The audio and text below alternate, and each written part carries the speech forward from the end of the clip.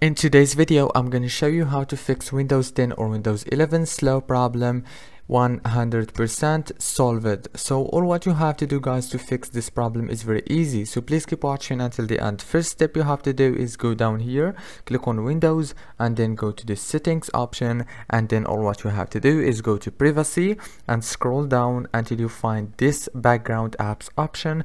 Now all what you have to do here is go to the apps that you don't need, for example Cortana, make it off, the camera and the calculator, for example, and many other options that you don't need. And after you finish, all what you have to do is simple, just restart your PC and everything is gonna be good. Don't forget to like, subscribe. Thank you for watching this video until the very end.